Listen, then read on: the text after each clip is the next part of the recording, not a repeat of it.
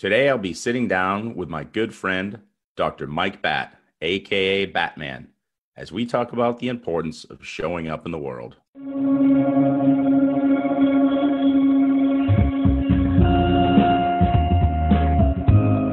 awakening you. The answers are within. Welcome to the Awakening You podcast, reminding you that the answers are within. My name is Scott Goyette, and I'm your host. Each week in this podcast, I will be sharing some simple yet very useful tools to help you dive deep and discover how infinitely powerful you really are. The show is based on specific growth models created by the Go Love Now movement that will help you choose love and move through your fears. The love model, LOVE, stands for listening, observing, voicing, and empathizing. The fear model, FEAR, stands for forgiving, eliminating beliefs that no longer serve you and may have never served you, accepting yourself and others where you or they are at in their journey, and rising up and becoming resilient. During each podcast, my amazing guests will share their experience with using these tools and how you might benefit from using them as well. All information shared during this podcast is for educational and informational purposes only. Nothing from this podcast should supersede the directions of a doctor or mental health professional. And today's guest is a new friend of mine. He's somebody I've come to really enjoy being around because his energy is always positive. He didn't start out with everything so easy, though, and we're going to talk today a little bit about his upbringing and where he came from. We're going to have a two-part show because I think it's that important because his story really is that good. Meet my new friend, Dr. Mike Bhatt. Hey, Mike, how are you? Good. How are you? Scott, thank you so much for the kind words. It's been an absolute pleasure getting to know you. And I feel the same way about your energy and kind of what you bring to the picture and, our team. And we just have, loved working with you, and you bring so much, just enlightenment to me and, in a speaking career on ways to make myself better at it, and so thank you so much for having me on as well.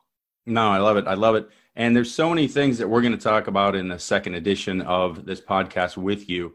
But before we start talking about Dr. Bhatt, aka Batman, I would really like to dive deep into going back to your childhood, because one of the things we talk about on this show, it's the awakening you.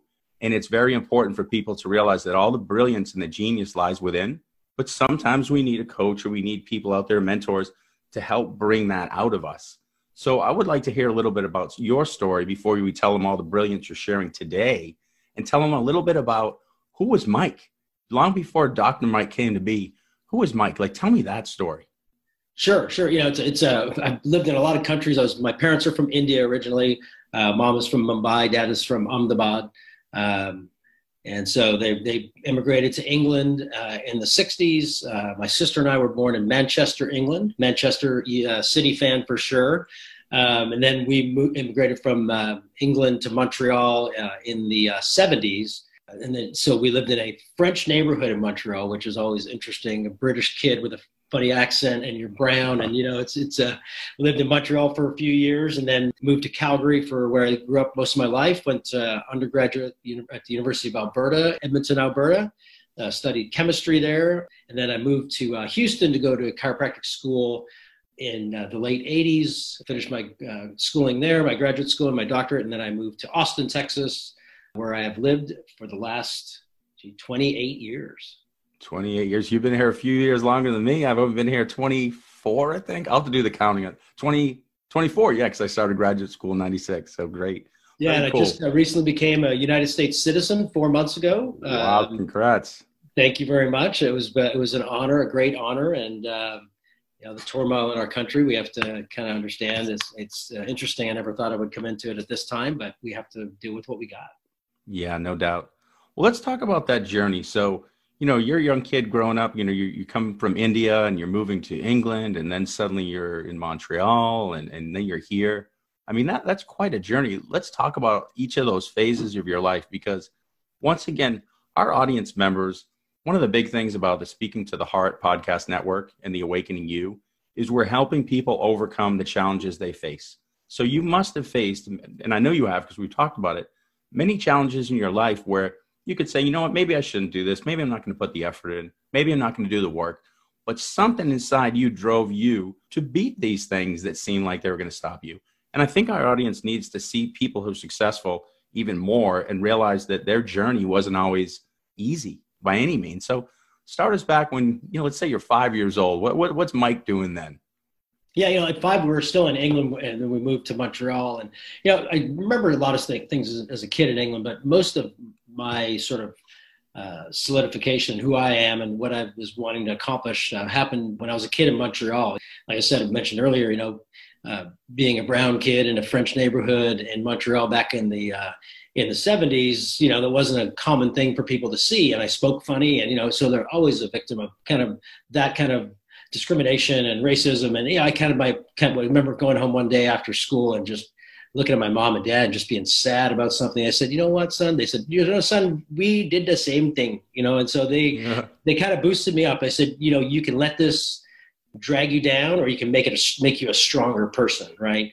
And so I knew that I had to take the higher road. You always have to take the higher road. Learning from my parents who did so much, learning to speak the language and immigrating so many times. Their story about having 2 suitcases and $50, and it's amazing. I mean, my dad's story changes. It went from $50 to $75. So, it's there's inflation. I mean, let's face it. That's fair. That's reasonable. But, that's always been, they've always been my kind of guiding light and beacon, as far as just seeing what they went through and overcame.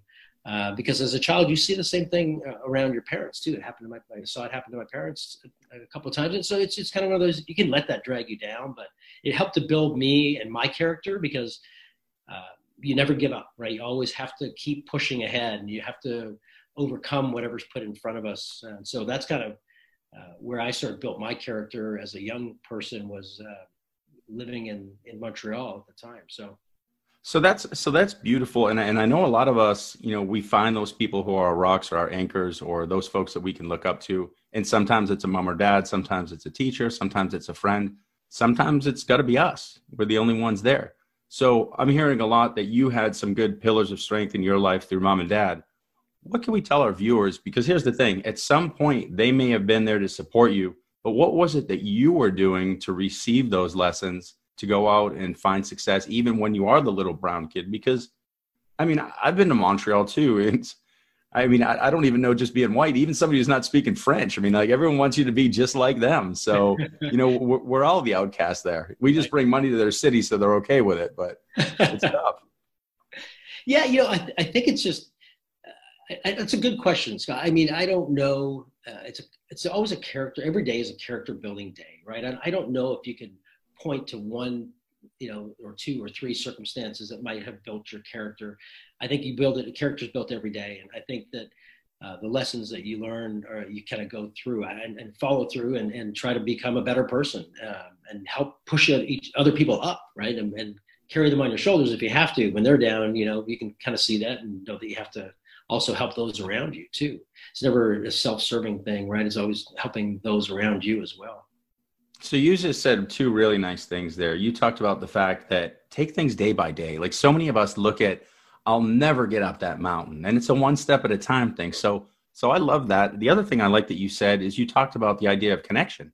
Right there, it's one of the best things you can do. And we say this again and again, when you're hurting, or when you feel like the outcast, to support others helps build you up. And that's something that's not an easy thing to do. When you're hurting, to go help somebody else is not the easiest thing to do, but it sounds like you did that.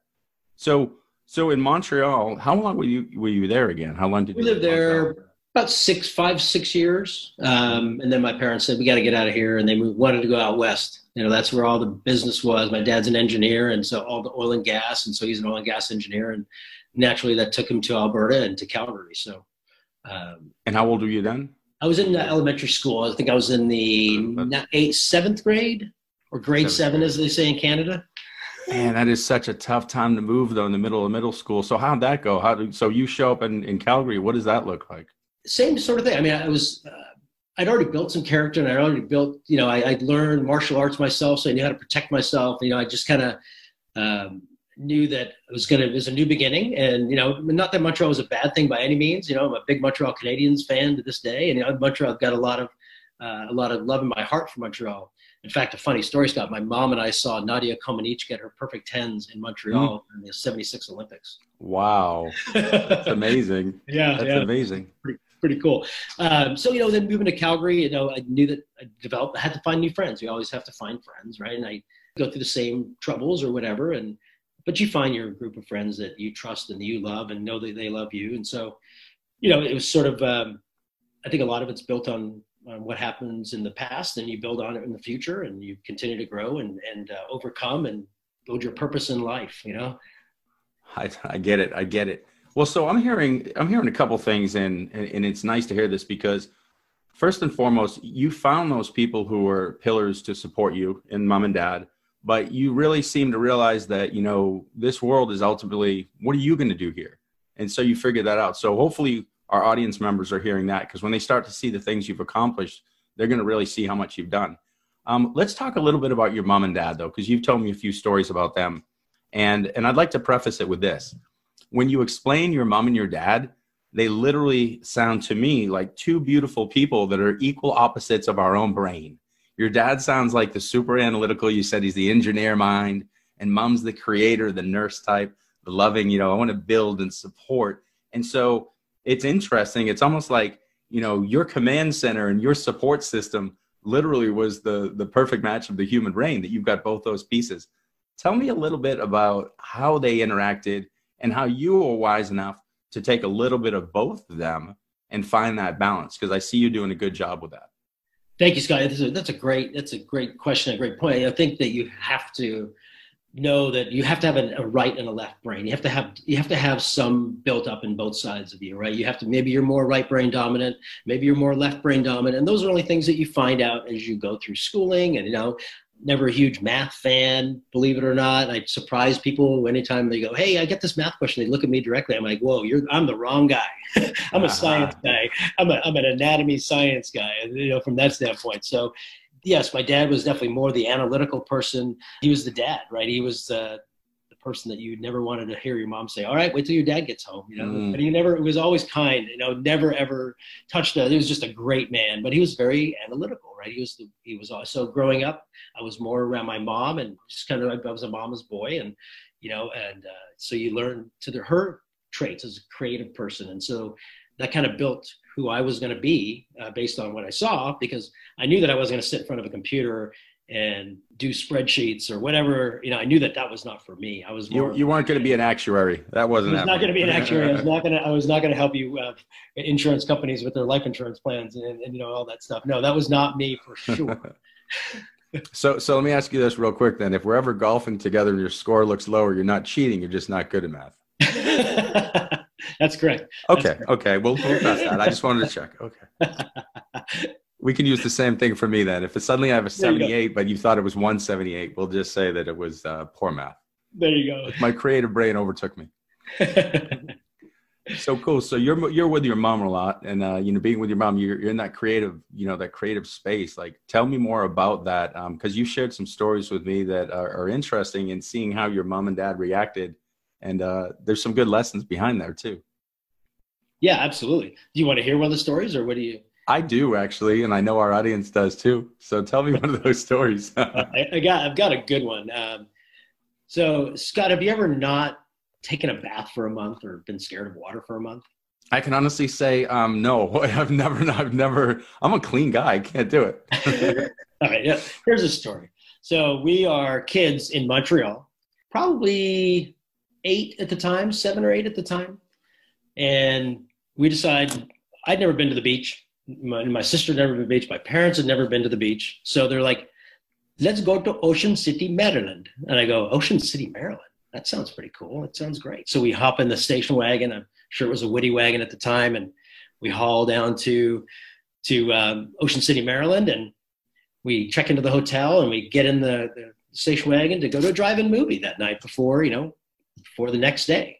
So we pull into the drive-in movie and we sit there. We have our popcorn, and on comes no other movie than Jaws. Scott, Jaws. I see where this is going now. So my sister and I look at each other in the car. I remember looking at her in the back seat going, is this for real? So the next day, parents are oblivious to the whole thing. You know, whatever. I mean, they're just kids. They're going to get in the water. So we get to the beach the next day, and I'm just sitting on my towel on the beach. I'm like, I'm not going in there. No way. And my mom's like, what do you, just go in the beach, go in the water. No, didn't do it the first day. So, and I was, it was hot. I was sweating on the beach, and so we get back to the hotel, and she said, go take a shower. And I go, nope. So a full month goes by? No, it wasn't. I mean, there's no way nobody would have let that happen. So the next day, we finally got into the ocean, but it's it's an interesting story about not understanding the relevance of going to see Jaws the day before you take your kids the first time to the beach. I love it. So that's, and I think we were talking about that too, with the whole idea of actions and consequences. And, being a parent now myself, you look back at all the times that you would do something and there's a certain action, you just don't see the consequence coming.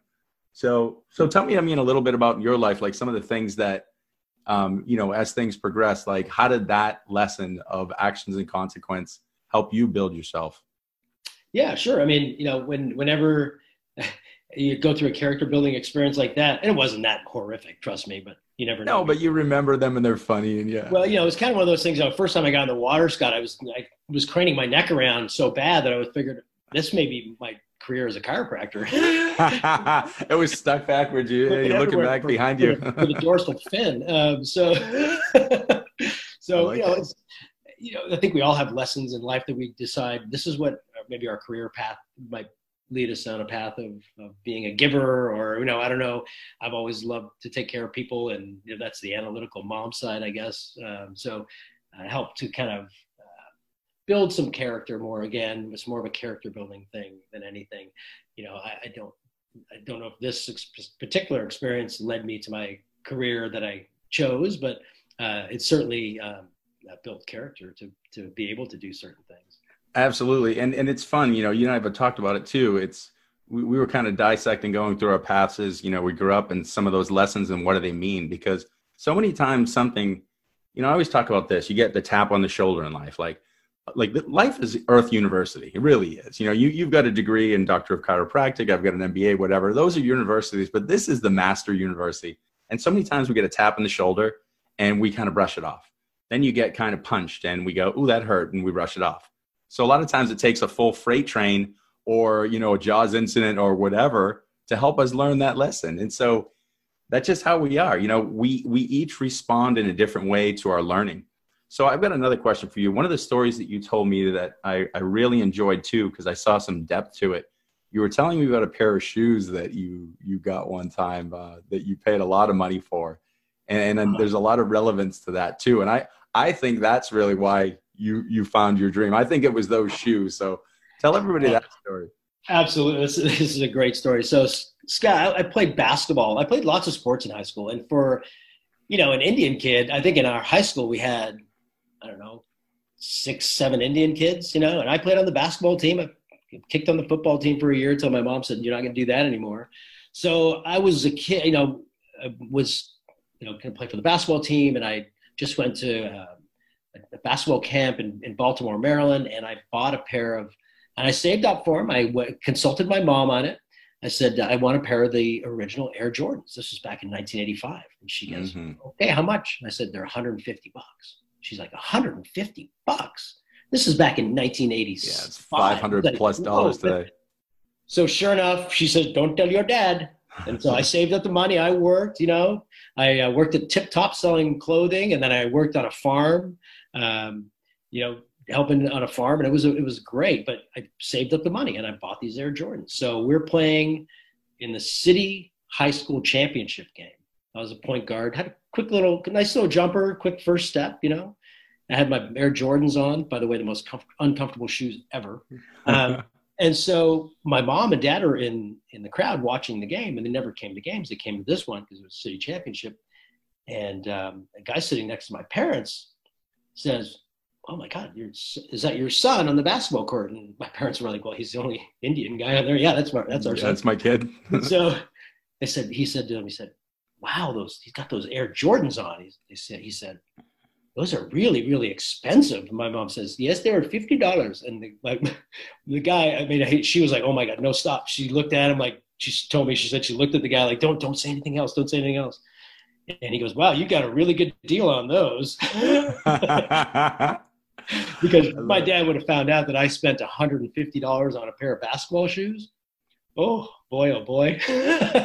So I enjoy. I like where you're going with that too, because when we were talking about your mom, like every time you'd speak about your mom, I could really hear that she was part of the foundation for your dreams, and I almost feel like that was metaphorical. Buying those shoes, that was the dream. Like once you, I mean, here's something that we know to be true. If I were to give you a free gym membership right now and you're not in shape, you're not getting in shape. But if you spend the money and invest in yourself to go to that gym, you're going to the gym. And that, to me, when you told me that story, because you wanted to play basketball, you wanted to connect, you wanted, that was your investment. That's something that I feel like a lot of people miss, is that's the dream. You might have spent too much money on the shoes or whatever. And when you say that and you're talking about that connection with your mom and you bought these, I can just really see you in a turning point right there. Like, tell me more about that. Like, tell me how you felt when you put those shoes on. Yeah, I mean, I felt great because everybody on the team was like, man, you got those Air Jordans. You're the cool kid in the block now. Yeah, right. I got the Jordans. Yeah. I think, we have to invest in our dreams, right? And then that is an investment, like you said. And so if my parents would have given me the $150, I think it would have had a different value, right? No they doubt. said, yeah, my mom said, you can do it, but you got to earn the cash for it. And I said, that's cool. And I think that when you invest in a dream, that, success will follow, right? I think you have to always believe in yourself and believe that you made the right decision in spending $150 on a pair of basketball shoes in 1985, And so you have to be confident and comfortable with yourself to make those decisions. And if you're not, and like anything, the actions and consequences things we talked about, right? You have to be really understanding that if I make this decision that if I'm going to buy these shoes, I better play well, because I don't want to be horrible, right? I want to sit on the bench. I better show up and step up. And so, I think that is also one of the character building things as well. I think that we have to, always have to invest in ourselves and believe in ourselves. You have to trust and believe in your goals, whether somebody else believes in them or not. You have to believe in them yourself, so long as they're good and honest, right? You have to believe in yourself and your dreams. And there's so much truth to that. You can read all the books on personal development and self-help, and you always hear the same thing. If you want to become a pro, act like a pro. You want to become a millionaire, act like a millionaire. You want to become the comedian, I guess you got to be funny first, but there's always there's a preface to it. And so if I want to go, let's say, for example, I want to become a movie producer. The best thing for me to do before I even start figuring out how to produce movies is go hang around with movie producers, see what they are, see who those people are. Here's an interesting story for you, and I'd love to get your feedback on it. When I'm in working with kids with the Go Love Now program, I've watched so many teachers when I go into inner city schools. The kids say, say, I want to be an NBA player or an NFL player. And the teacher's like, just do your work. That's how you're going to get there. Just do your work. And what they're doing is what? They're stealing their dream. It's their dream. Now, we can argue and say, well, too many inner city kids are being misdirected. They're told to be rappers or NBA stars. But here's what I do. I say, so you want to be a rapper? You want to be an NBA star? What do you think they were doing in 6th grade? And they're like, oh, man, they were probably getting high in this. I'm like, oh, time out. I'm like, let's go read about Michael Jordan. Let's go read about first one in the gym, last one to leave. And so what you do is you teach them how to be that star today, the way that person looked like. And so I've watched a lot of kids who the teacher said were hopeless or whatever. And I say, I think you can do it, but you've got to become this part today to be that part tomorrow. There's a process. And so the day you bought those shoes, you signed up to be successful in something. So what I was hearing when you said that to me is loud and clear. I was visualizing these kids where the parents are saying, don't waste your money in the shoes. You're not going to basketball camp. That's not what's going to get you somewhere. But how many lessons are they learning by investing in themselves, or learning about basketball, or learning to be good at something? And then let's talk about that. Your dream there, what did that turn into? Let's talk about your education and everything else, because now you've said, I am something. And then you transfer that into what you've become. Let's talk about that. Yeah, I think that's it. So I think taking a step back, I think that you have to surround yourself with the right friends too, right? You may want to be, an astronaut, and you may want to have all these different dreams, but you have to surround yourself with the right friends that that they're going to help you push that dream by making you smarter and challenging you more, right? So Sure. that wasn't always a really important thing about parents always taught us. But you know, it was kind of one of those. I knew that, you know, I wanted to continue to work in a way that I could help people, because I always had friends around me, and I found a great friend circle, and I always tried to entertain people, and I always wanted to help people. And so, you know, I figured I was going to do something in that field to help people. And so that was, it kind of led, I played soccer for a little while, and I had some injuries. I went and saw a chiropractor, and that was sort of instrumental in getting me started along that path, from getting treated from certain sports injuries. And if I didn't play those sports, I might not have gotten injured, right? And I knew that I wasn't going to be a basketball player in the NBA. I mean, come on. But I knew that being in that environment was going to make me more whole. It would teach me, A, how to manage my time better, you know, B, how to integrate myself with people, right? You have to be able to integrate yourself. If you sit on the outside, nobody's going to pay any attention to you, right? It's not about attention. It's about feeling wanted and loved, and surrounding yourself with a group of people that you admire and you look up to, right? And they look up to you as well. So playing basketball was never going to go anywhere for me, but it went a long way for me. And I know that my dad was never super supportive of me playing sports, because he was you got to study, right? But he understands it now, and I love him to death. He's the most amazing man in the world, but he didn't see it then, because he was so focused on, like you said, the teacher says, well, you need to get your education done, which is important, but you have to be more diverse than that, right? If you're going to be, if you're going to be so narrow-minded in how you think, well, then that may be the career choice that you might want, is to be an analytical person and look on your computer and do spreadsheets and, you know, be an actuarist, right? So everything's different. And so that helped to build my characters for what I was going to do for a living. And it just sort of led into a chiropractic career, working with my hands. And I had such great success seeing the chiropractor that it was one of those things I decided this is what I'm going to do and the path I'm going to take. See, that's fantastic. And one of the things that I think is great about that is the fact that you did something that not a lot of people do. And I want to identify this so that everyone can see this, because they're hearing it, but I want to identify specifically what it is. We talk about the word faith. We talk about the word trust. We talk about the word belief. You know, we talk about, you know, intuitive self, you know, inner brilliance. Here's the thing. So many of us in the world of education have been taught exactly what your dad was taught. So when he's teaching you these things, saying to become an engineer, you have to do A, B, C, and D. So he's already looking at a specific outcome, that an engineer is going to pay you this much money, and then you're going to be happy, and my job will be done well. But what about this? What if, and this is what I see happening to you, and I see it now, what if everyone just taught us to turn our light on to full volume?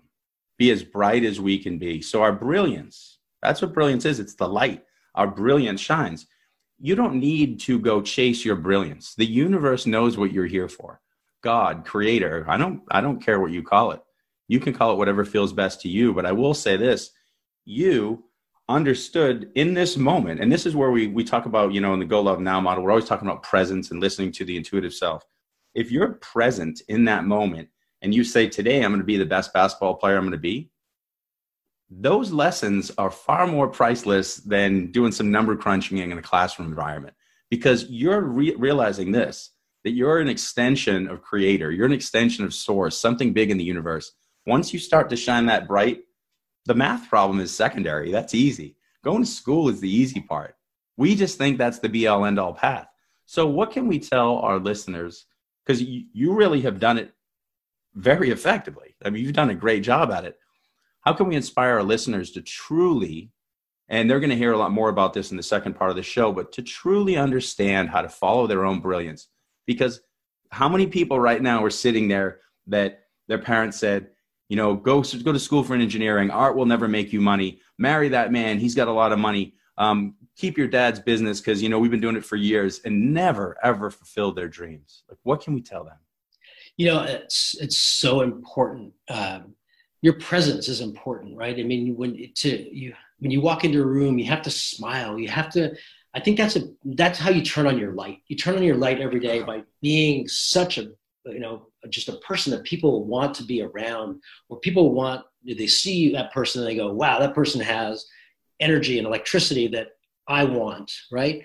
Just like my meeting with you, I really felt like that the first time I met you. I thought, I love the electricity, I love the energy. And so, therefore a friendship is built. And I think that's so important. You can't put the cart before the horse, right? You have to realize if you are going to be successful, you're going to run into people that doubt you. You're going to run into all those things, right?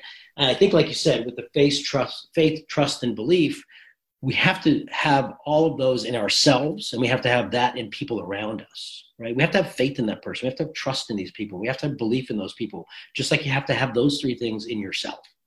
And if you don't, then your light's never going to shine at its brightest.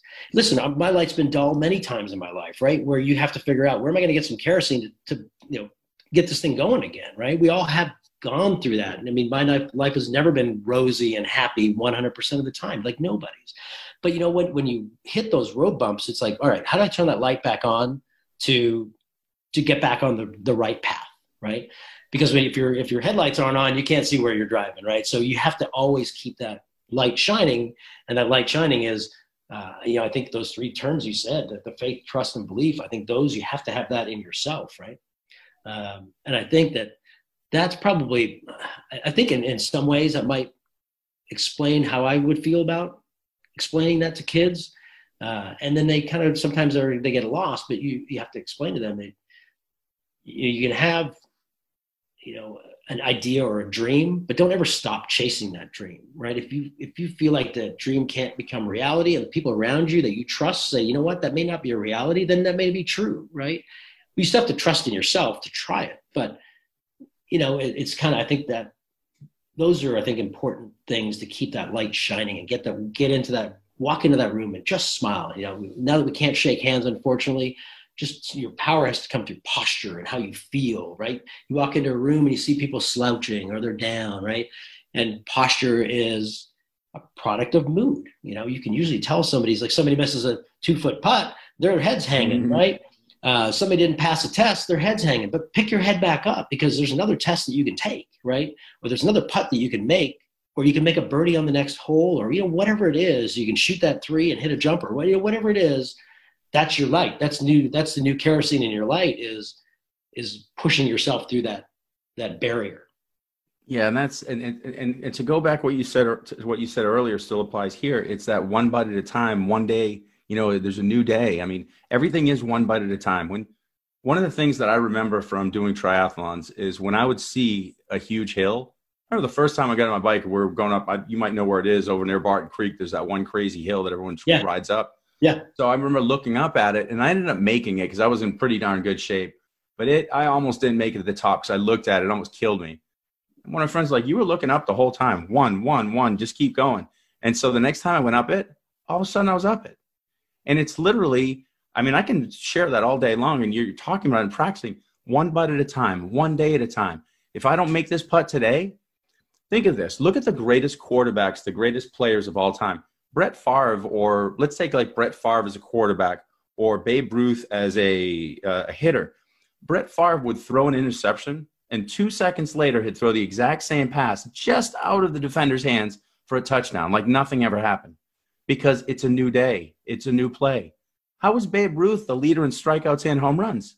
Because he swung for the fences and never believed he'd strike out. Do you strike out? Sure. Do we see all the misses that Michael Jordan made? I mean, did he miss? No, we see the makes, because that's what everybody remembers. But you can only make it if you try. You got to take the shot. And so you're saying all of it. Like, we need everybody to understand this. It's one day at a time, one bite at a time. You got new choices every day. And you said it, show up. You were talking about shining your lights bright. Show up every day. Just show up. You were saying bring it with a smile. Bring it with show up. That's it. You don't know if you want to go to the gym that day. You don't think you're good enough for the job. You don't want to meet that new person that someone wants to introduce you to because you're not good enough.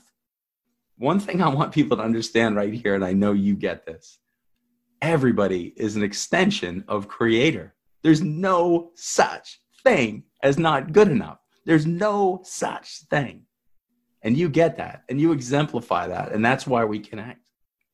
Yeah, I love that passion. That's so true. That's so true. And I think the connection that has to always be that that guiding light, man. That's just it's such a good way to look at things. It's how do we get ourselves out of a situation? How do we get somebody to pat us on the backs and say, hey man, let's go pick that head up. Just like Brett Favre, when he throws that interception, he's on the bench. He's understanding. Okay, I gotta pick myself up. I got people around me that are depending on me, right? Yep. It's not just about Brett Favre. It's not just about Mike Bhatt. It's not just about Scott Grant. It's about the people that depend on us as well.